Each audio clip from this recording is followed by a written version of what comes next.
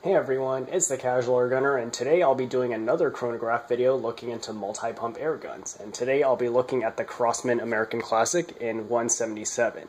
Unlike the Daisy 880 and the Crosman 760, the American Classic is an air pistol.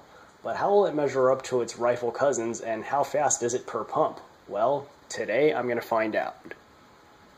As with my previous chronograph videos, I'll be using my chronograph off Wish that only shows velocity in meters per second. So during the editing, I'll convert it from meters per second to feet per second in the captions. The ammo I'll be testing it with is these H&N Barracuda Greens, which weigh 6.48 grains. So it's an alloy pellet that's light, but not super light. The guns box says it'll reach up to 600 feet per second with lead pellets, so if that's what it claims, it should have no problem reaching 600 feet per second with these, because there are lead pellets that weigh this much out there, they're just very light lead pellets.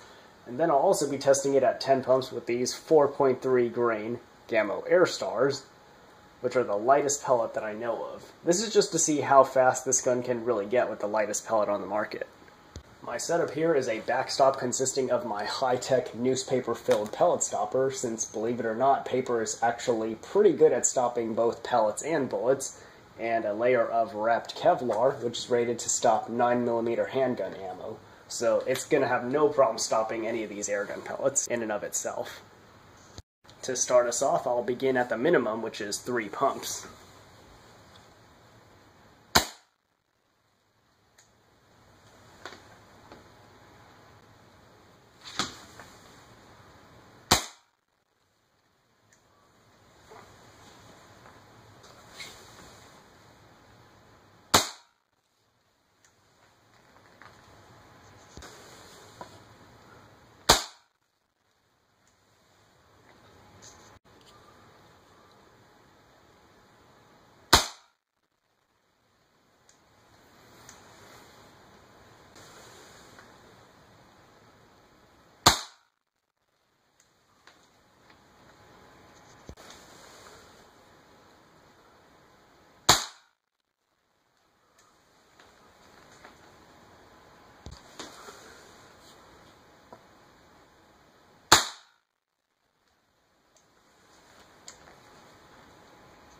It looks like with the H&N Barracuda Greens, the Crosman American Classic got close, but didn't quite reach 600. So now let's see if it'll do it with the Gammo Air Stars.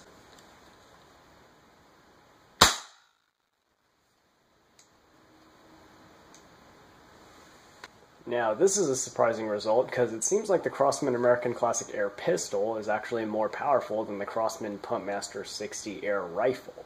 I honestly never would have expected this, but that's why experiments like these can actually reveal a lot. For a gun of its size and caliber, the Crosman American Classic packs quite a punch. It still isn't as powerful as the Daisy 880, but it's surprisingly more powerful than the Crosman 760. Anyway, I hope you enjoyed the video. Like it if you did, and check out my channel if airguns are your thing, and thanks for watching.